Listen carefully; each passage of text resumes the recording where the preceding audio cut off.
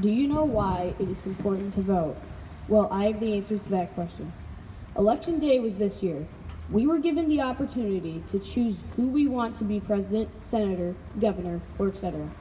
Unfortunately, some people ignored the elections, but if you look at the voting history in America, you'll know why you should vote. It all started in 1789. America needed a leader, and the Constitution stated that the people of the United States were to vote for the leader of their country. However, many people who wanted to vote were not allowed. There was a rule stating that only white men were allowed to vote. It took America about 76 years before something was changed. It was in 1865, when the Civil War ended, slavery was abolished. Then, in the 1870s, many women thought they should have the right to vote as American citizens. In 1920, this law was finally passed. About 39 years later, a man named Martin Luther King Jr. decided to start a fight for black rights.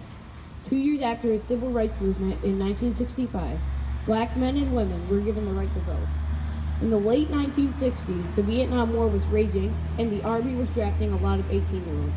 People were angry at the fact that the Army could take any 18-year-old, but they couldn't vote. A law in 1971 was passed, making the legal voting age 18 instead of 21.